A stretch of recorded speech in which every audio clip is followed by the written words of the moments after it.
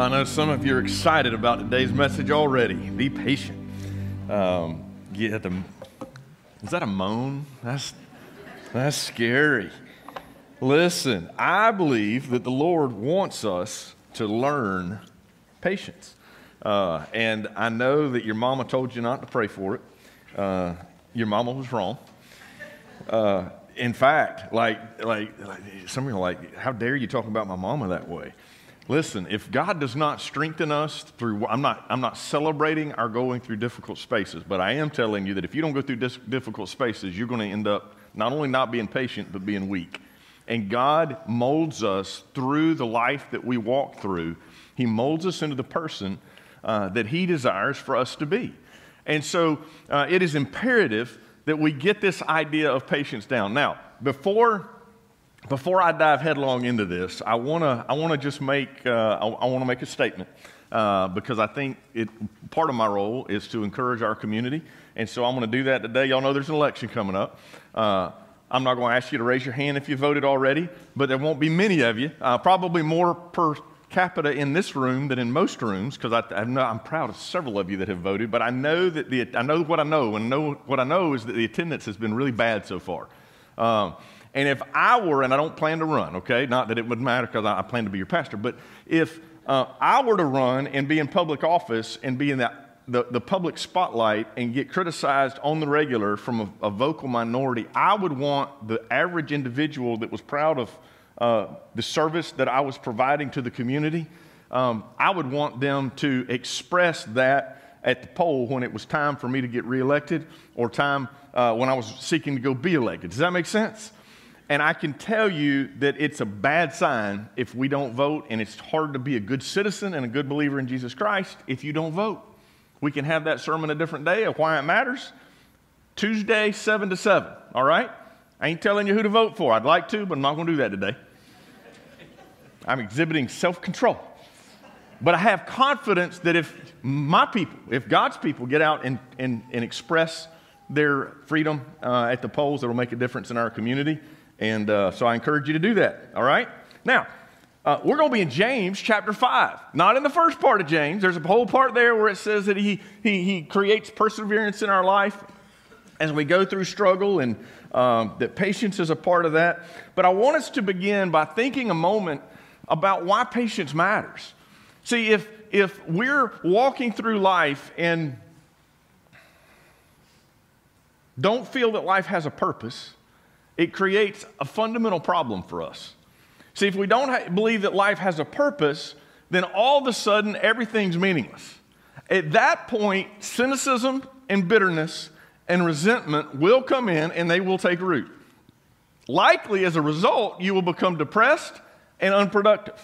Maybe unproductive at work, certainly unproductive in whatever the calling of God is in your life, and also very likely not only not productive, but maybe not the participating part within a family that one ought to be, which makes it hard. It's hard if you're the teenager and mom and dad are trying to encourage you to be acting, do the things that you need to do to be able to adult well later. It makes it hard if you're a spouse. It makes it hard if you were trying to lead an individual like that in business. It's hard to run a team that way. Does this make sense? Because if we don't think life has a purpose, if we don't think that there's a viable ending to which things are moving, that we are a part of, it takes away the desire and the motivation, our willingness to get up every day and keep on keeping on, right? And so this idea of patience in this regard is in large part being willing to look to God to give us strength to walk through things that we don't have control over. And that's hard. Amen? Okay, just checking. Like, that should be something that we agree on, that like waiting on things that we can't control is tough. And oftentimes, it is a struggle because when we look, and I want you to see this, when we talk about our faith, all of these things do dovetail. They connect. They're interwoven. And when we want to talk about strength of character and being able to be strong and to be courageous, to be able to be genuine and to be good, if there's not a belief that there's a purpose in this world's existence and that God is God of it, and that he cares about me, and that he has a plan for my life and for your life and for your family and for our community, well, then it's going to be difficult to want me. You might want to be real, but you're not going to want to be real nice, right? Like you're not going to want to be good. Not necessarily. Like, why would you want to be good? There's no person watching over. Like, there's no Godhead. There's no plan. There's just chaos. It's just moral chaos. As believers in Jesus Christ, let me point out that we believe that God has a plan for our lives, collectively and individually. And we believe it is a good plan, and that he's a good God. Why do we believe that? We believe that because of what he's revealed about himself. Now, let me begin at the fundamentals of Christianity. We believe that Jesus Christ is the Son of God, and that God sent him in flesh to show us that there is hope, to show us how much he loves us, and to give us a pathway to be with him eternally. And that on top of that, the present situation is not only not the end, the present place is not the ending place. Now, I know that is startling to some that are not persons of faith, but the scriptures teach this throughout, right? And so for us to not grapple with these truths that should affect our everyday life and maybe in some ways acknowledge that they affect our everyday life, I think would be a little bit short-sighted, right? And so when we fail to see God as in charge, our patience is going to tend to wane. When we fail to see his purpose and plan, our patience would tend to wane. When we fail to see that God is a God of his word, our patience tends to weaken. And so I want you to look with me then at James chapter 5 as we look at what, the Apostle James says to us about patience and why it matters. And we'll look at, candidly, we're going to look at some more biblical illustrations along the way. I don't know that these have been the most fascinating illustrations that I've given in recent weeks, but we've literally been looking at Bible stories. This is what we've been doing. We've been using the Bible to explain the Bible, and then I've been trying my best to say, okay, now here's how some ways that this could apply at home with the kids. This is a way that this could apply in your life this week. But fundamentally, what we're talking about today, the idea of having faith, is trusting God when you are not in charge, you can't control the outcome, you've done what you can do, and now you have to wait. We want to be able to wait well. Don't you want to be able to wait well? Nod with me if you're with me. You want to wait well? We want to wait well. We're not asking God to torture us. Some of you are like, I'm already there. And literally, if I were coming out of, as a loving parent, as a loving shepherd, to try to say to you, most of you, there are a few, we've got some folks, let me just point at the camera for a minute. We've got some folks watching today that want to be here whose lives are kind of on the line. Like you physically are struggling and you're wondering what the future looks like. I want you to know that God is with you and we love you, all right? And there's some of you here today that maybe you're here present and you've received a diagnosis, or there is an imminent issue that is truly persecution or truly like tragic suffering. But I'm just going to tell you, and I love every one of you, and I know that matters to you, but if you didn't make a team, you're not being persecuted in the name of Jesus Christ. If you didn't get the raise that you wanted, you're not being persecuted in the name. And I'm saying this in a way that I don't want you to just tune me out, because I know that you want to be encouraged that you're, like, as a result of our time together, like, your life would be better. One of the things that I can do to encourage you is to encourage you to scan out just a little bit, because there are people around you that are dying. There are people in our world that are truly suffering for the name of Christ. Like, I can say Jesus as many times this week as I choose to. Like, now, I could probably get in trouble if I started naming who I was going to vote for this week. That would create some persecution, but we could debate whether or not it'd be just or unjust, okay? Like, I think I got more rights than I'm allowed to express without persecution. But that being said, like, nobody's going to come in here and tell us we can't worship. Like, we live in a very safe environment, right? We live in a very wealthy part of the world. And I make no mistake about it, there's some ways some things could be better. If elections turn out a certain direction, things could be financially better, all these kind of things. But hear me say this. We often struggle from not viewing our life as it really is. We look and we make victims out of ourselves, and that makes our circumstance worse. Am I making some sense? And I don't know if I should have gone that long to tell you, like, hey, look, sometimes you just gotta not believe what everybody's telling you around you about how bad off it is, and make your comparisons about how horrible it is compared to everybody else that you see. Like you saw 3 people get what they wanted and you didn't get what you wanted, so now you're having a catastrophe and God is not good. That's not the same as this group of people here that were struggling to make ends meet because the very fact that they called Jesus Savior. They were struggling to even have a family because they'd been kicked out of their family because they had chosen Jesus over Hebrew religion. Does this make sense? So I want us to categorize just a little. But in James chapter 5, not categorize, I want us to put perspective on things. We are blessed. Like when you walk out, like, be thankful. Do you see how this connects? A thankful heart is always going to have a better mindset and be more productive than one that's not. So let's make the list of the things that we can be thankful for to begin with. Now we find James chapter 5, again toward the end of the book. He's writing to a group of people that he is wanting to encourage. There had been some, he's named in chapter 5 in the first part of it, that were wealthy, that were abusing their wealth. This is not the topic really for the day, but we're really talking about a group of people that in verse 7 that were poor, that were struggling. And they were struggling in a variety of ways, and he wants them to be encouraged, and he says this to them. He says, be patient, therefore, brothers, until the coming of the Lord. See, he immediately puts it in the perspective that we're not in a chaotic world that has no ruler. We are in a world that is flawed, that is sin-marred, but has a Savior that is coming. And I'm not a guy that gets up here and talks every week about it's imminent. He's coming tomorrow. He's coming tomorrow. He's coming tomorrow. He is coming. I just know that I believe that. I believe that the Scriptures say that we have a Savior that is going to return. I don't know when, but I have a very strong confidence because of what the Scriptures teach, that God is indeed in charge, that Jesus wins, and that He will return one day, and He will make all wrongs right. That He will bring vengeance upon those to whom vengeance is due. He will bring reward on those to whom reward is due. It probably will not turn out the way all of us think it might in terms of reward and judgment, because I think many people don't see behind the scenes, like none of us do, of what's in the head and heart of so many.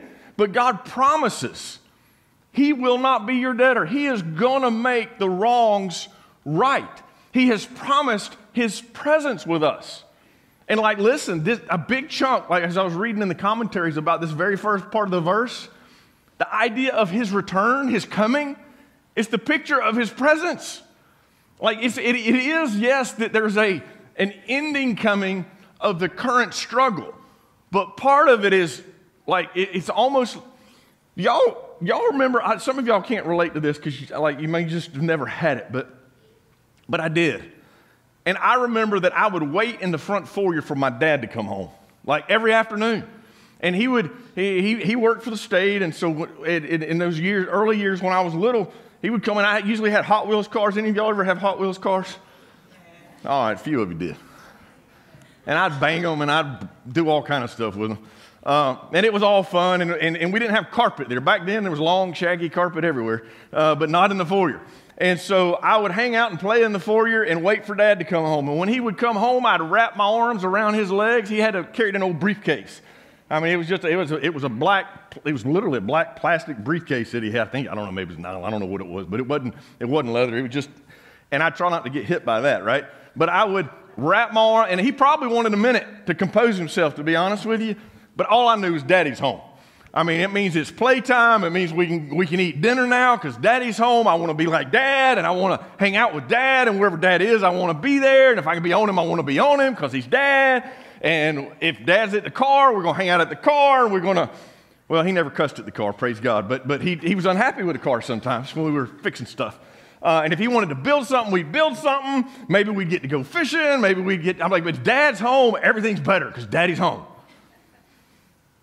When it says here, be patient, brothers, until the coming of the Lord, part of what he's saying is, hang in and hang on because I'm coming. One day, I'm coming. And it won't be like, I promise, it'll be better when I get there. But I'm coming. And to know that he's coming, believer, does that not resonate someplace? I know he's coming because he said he's coming. You're like, well, how can you believe him? Listen, the entirety of our faith is built on a trust that God is God and that he loves us and he trusts, and that we should trust him. And if we have trusted our sin to him, then we should be able to trust that he will take care of us in the here and now, right? But there's always going to be these things that we don't understand. Well, he keeps going. He starts with this idea of return. And then he gives some examples. He says, see how the farmer waits for the precious fruit of the earth, being patient about it. Like he's waiting, not trying to be patient here with people.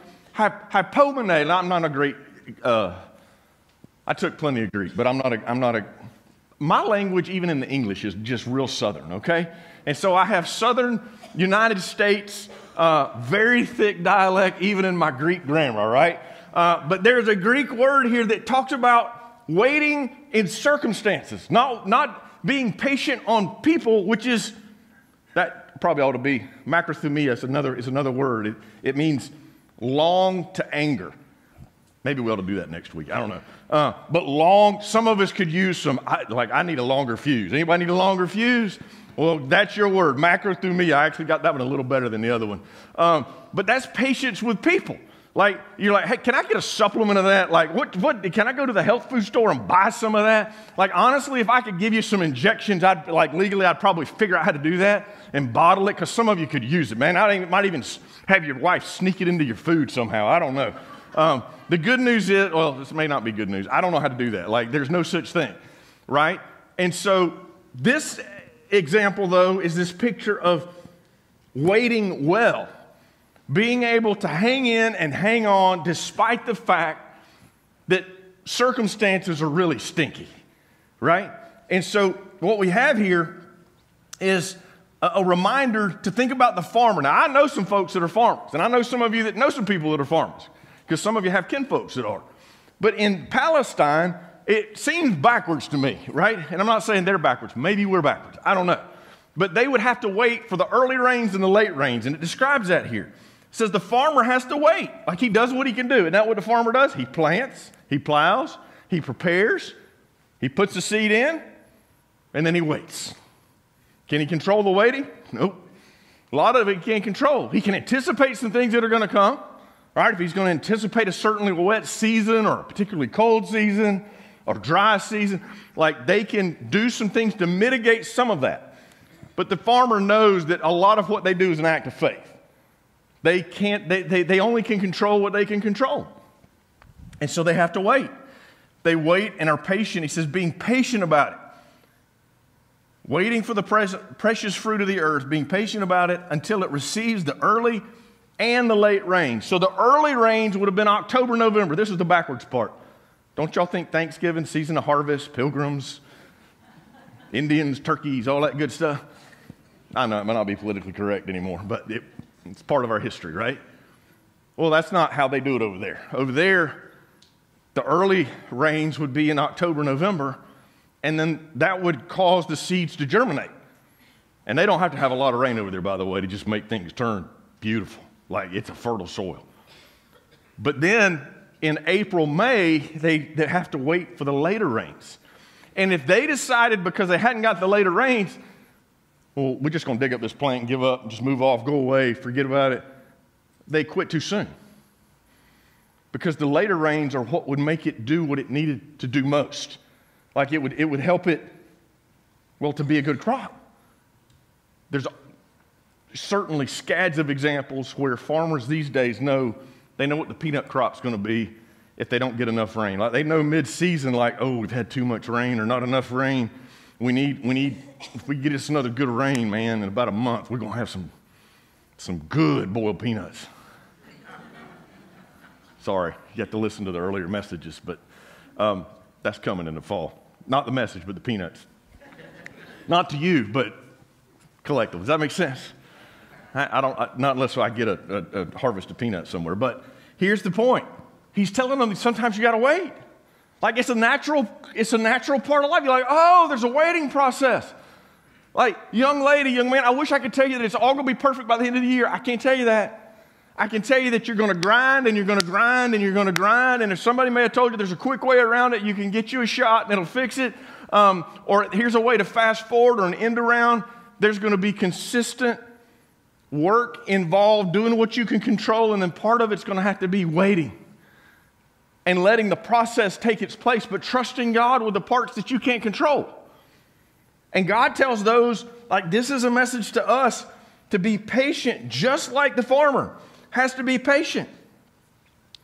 Well, then he's going to continue on, and he says to them, you also be patient. Just as the farmer is patient, you be patient. So it's a reminder. It's like he said it, and then he gives them an example of it with the farmer, and then he says it again. Then he says, establish your hearts, for the coming of the Lord is at hand. Now, this got misinterpreted a whole generation as like, he's coming now. Like they did. They thought he was coming immediately. And what we've determined over the years is we can't determine the day or the hour. The Bible actually tells us that. We can determine seasons. Maybe it's expedient. Call it what you want. He's closer to returning today than he's ever been. It's true. Is it going to be tomorrow? I don't know. I'm pretty sure that like the Thessalonians, he's not ready for us to sell everything we got and go wait on the hill and look to the east. I'm pretty sure that's not the gig and then mooch off everybody else. We get the same letter. Paul would write a new letter to the church at Emerald Coast Fellowship in Panama City. Hey, get back to work. Be busy. That's what he'd tell us. But he would also tell us to believe that the Lord is at hand. And so it's a reminder of the Lord's coming. So he's encouraged them a second time to be patient. And then a second time to establish your hearts. The word establish, it means to strengthen, but it literally is this idea to confirm, to remind, they say, I don't know if this is true. I haven't practiced this a ton. They say that psychologically, if you'll stand there and throw your shoulders back, like this right here, then all of a sudden, as a result of doing that right there for a certain number of seconds, I can make stronger decisions and be a little bit more firm in my resolve because don't I look like a man? I don't know if that's true or not. We'll see if I get a little bolder right here. But here's the illustration. Maybe bad. I don't know. And I'm not telling you the psychology is true. What I am telling you is he says to confirm your strength. It literally is a word that means to prop up. So we should take the word of God, what he's told us to be true. In the moments where we are weak, we should be reminding ourselves and one another that what God has said is right. That he's promised his presence would return. It's where you got at times to allow people to tell you hard truths that you don't want to hear. Because if all you expect is for people to echo what negativity that you bring into the space, and you're like, hey, but you know God's in charge, right? I'm not saying it doesn't make it hard. I'm not saying that I won't weep with you. I'm not saying that we can't carry it together. I'm not saying that it's not going to be difficult, unfathomably perhaps difficult for a period of time. But what I am saying is, all hope is not lost because Jesus is still the Savior. He's still returning. God is still on the throne. The Holy Spirit still empowers. And if we throw all of that away, well, then we can say we can have no hope, but we can't throw all that away. We just can't throw all that away. And so sometimes, it doesn't say it in this text, but I'm telling you, there's plenty of text, Hebrews 10, 24 and 25. Stir up one another unto love and good works. It's this concept of propping one another up whenever one is not on their own strong enough to take the step forward. But I'm encouraging you today that one of the ways that we prop our own faith up and confirm our own faith is to be reminded of what God says. Because the world would tell you something different. The world would tell you don't trust anybody, especially don't trust God. The world would tell you that the only thing you can count on is the fact that it's going to go wrong. Only thing you can't count on is that people are crooked. Only thing I need to stop saying those things because you're going to take that but God's word says that we can trust in him. And listen, some of you have been along for a pretty good, like you've had a pretty good go for a pretty good little while. Praise God. I'm so grateful. But there's going to come along a time, if you live long enough, there's going to come a long time that you get kicked in the teeth, you get kicked in the gut, and you just like, you lose your breath. Anybody ever had the breath knocked out of them? Oh, there's a lot of those. That's not fun. Like, you don't know if you're dead or alive. I mean, at that first, you're like, I mean, you just want a breath. I've had that happen. It's not fun. There are things that happen in life. We're talking real world now. You didn't just come in here and me give you the pretty colors that you wanted me to give you, that life is always easy, and if you just trust Jesus and pray on your way out and pray this, then everything will be great. No, God's going to walk with you through everything, but there's some yucky stuff that happens along the way. And one win does not mean that it's all going to be cheery, because simply put, when we look into Scripture, the testimony is different than that. In fact, we go on to the second example that he gives us. Well, we're not quite to the second example, but he tells us that prop up our hearts, the Lord's at hand. Then he says, don't grumble. Ooh. You know what, like if you've ever grumbled, I'm not telling you it's okay. It's not okay. We shouldn't be grumblers. I've grumbled. You don't have to raise your hand if you're all guilty at some point of grumbling. Some of y'all are going to grumble this afternoon. I'm just encouraging your mama, call them on it. No grumblers. But Moses struggled with grumblers all the time. Like they'd have a victory and then grumbling. And then a victory and then grumbling. And then losses, grumbling. And then a victory and then like there was grumbling all the way. Anytime it didn't go right, they'd be grumbling. And he never, like God was never for that, but it made it harder than it had to be. I'm just going to tell you, when you get in remember we talked about it at the beginning, bitterness and resentment and all these things that start to, this good southern where they fester, right? Like it infects. Well, over time, that's where grumbling then starts in. And God says, don't do that. Prop your hearts up and don't grumble. He says, don't grumble against one another, because that's how it happens. It's not grumbling against yourself. It's generally grumbling against one another, so that you may not be judged. Behold, the judge is standing at the door. So it's not just the presence of the Lord's coming. He's watching you too. Like, oh, so the one that's going to judge, like fix it, the judge is standing at the door. He's close. The judge is close. Not just the guy that's got your back, but the guy that also will whoop you in the backside. He's close. Some of us don't remember that, and it shows. I came up in a different world where they had a closet that coaches could go into with a paddle and another teacher. I never went into that closet. I was scared to death because the judge was at the door.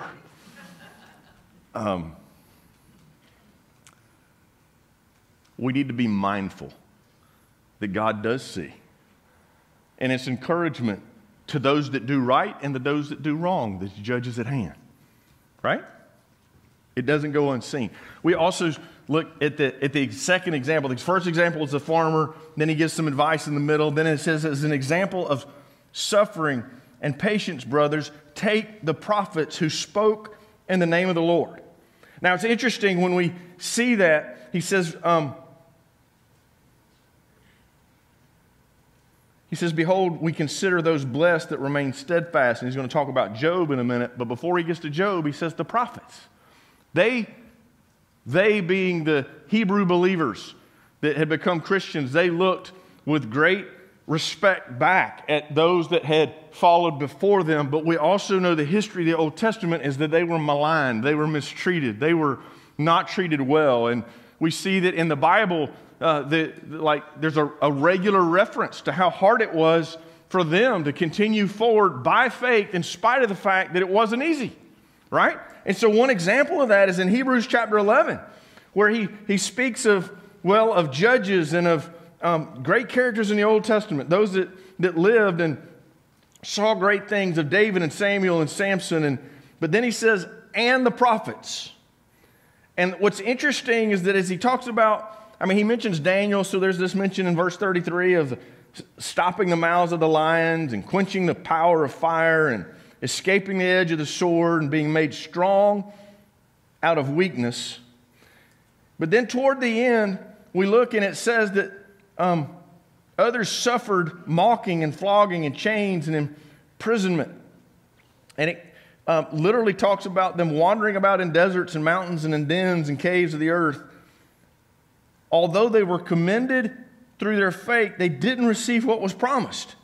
Since God had provided something better for us, that apart from us, they should not be made perfect. Here's the point. They died never having received it. He's like, well, what hope is there in that if I don't get it now? Well, that's a lie that we've been told. I got to have it now. That's not the promise. He may give you that. He's going to help you live with strength in the here and now. But health, wealth, and prosperity is not the promise of every person that lives faithfully for the Lord Jesus Christ. I don't know if I need to say that again or not. Clean living does have its benefits. Don't get me wrong, right? But the fact of the matter is that we're not promised if we do it right that we're going to be blessed right now. That's not the promise. We'll be blessed in that we know we were obedient, but not in that circumstances were easy.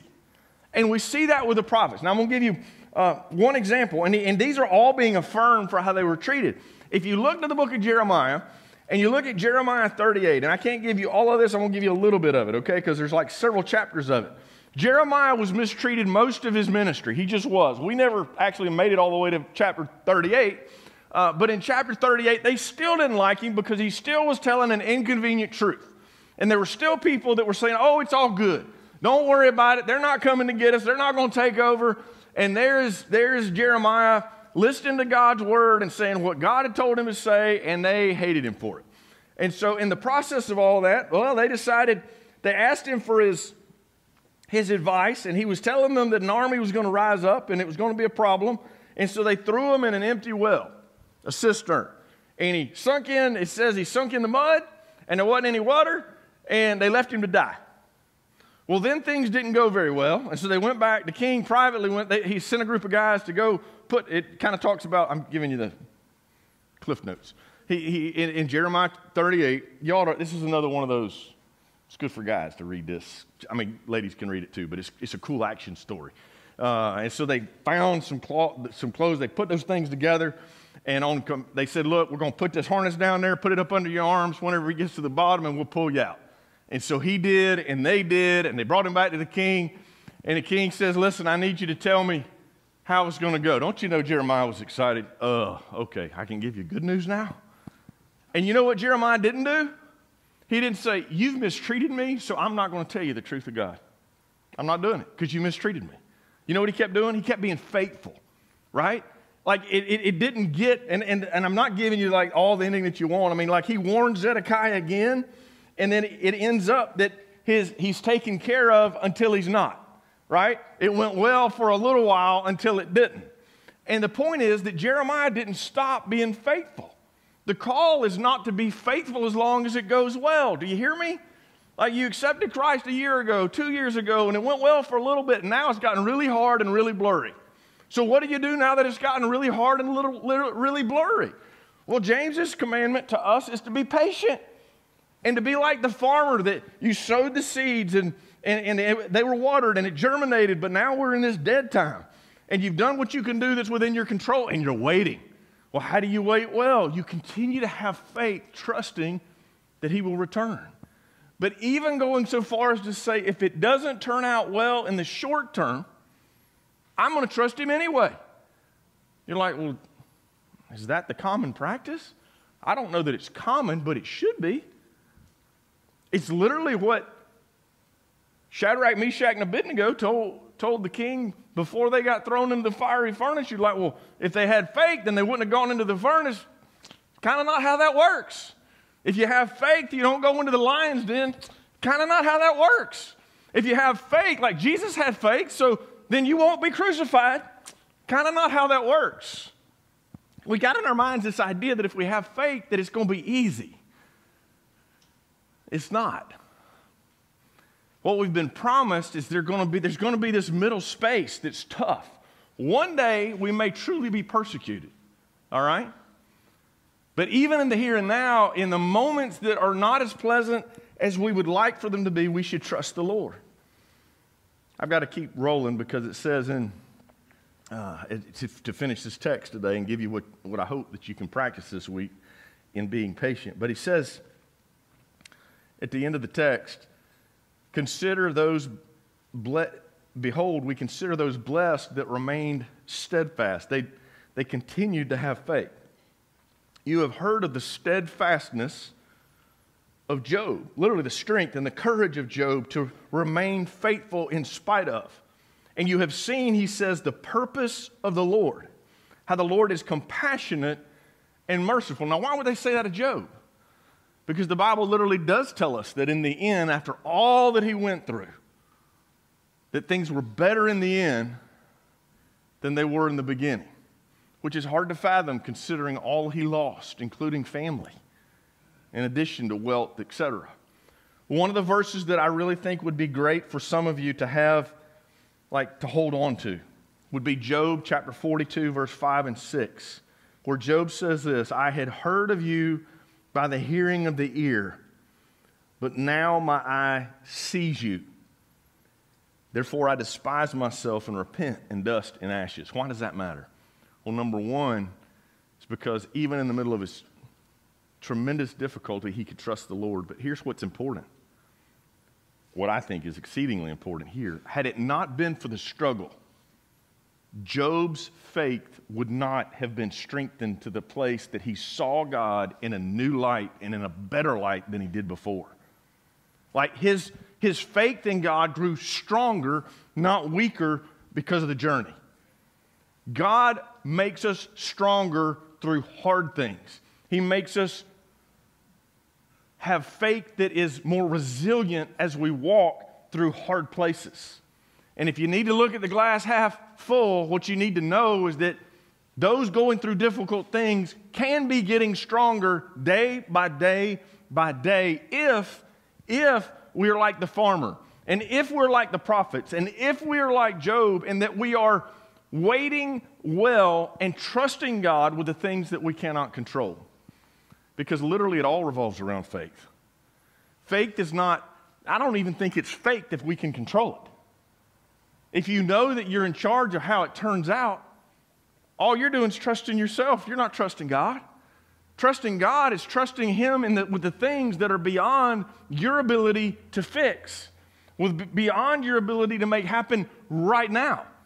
And so it is faith that allows us to be strong and courageous when we can't see how it's going to turn out, and to be patient even in the waiting. To plant, though we know that we're not going to see it for a while, and to continue forward even when it looks like it may not happen this side of heaven. I want to close, and I'm past time. Shocker. I have limits. I do think about our nursery people in our Bible study classes. I want y'all to stand up with me, okay? If you've never chosen Christ, listen, that's where if there's a secret sauce, and there's really not a secret sauce, but if there's something that makes the difference of all the world, it's trusting your life to Jesus Christ as Savior and Lord. But as believers, as we seek to practice, I don't think that we get heavily persecuted, but there are some of you going through some really hard stuff. And I want to read a passage. I like to do that periodically. I want to read a passage over you as we close as a prayer.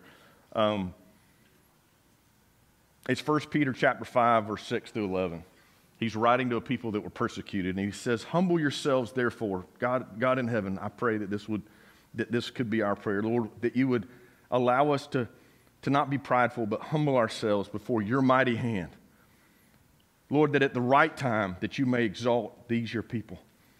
Lord, we cast all anxieties on you, like our fears, our worries, the things that we have a predicted ending to them, though they haven't occurred yet, which is not right or fair to you because you are God and you are in charge. And so we cast our anxieties on you, knowing that you care for us. And Lord, we seek to be clear-minded based on the Scripture and to be watchful. And we know that the enemy brings lies and prowls around, and we choose to resist him and to be firm, to allow our faith to be strengthened and established and propped up, knowing that the same kind of sufferings that are being experienced today have been experienced by others throughout history and throughout the world. And Lord, after we have suffered a little while, we pray that the God of all grace that has called us into eternal glory in Christ, Lord, we pray that that same God would restore us and confirm us and strengthen us and establish us. Lord, to you and to you alone be all glory and dominion forever and forever. We trust you. By faith, we walk forward, and we pray that you would help us when we must wait. Lord, help us to wait well. We ask these things in Jesus' name, and all God's people said,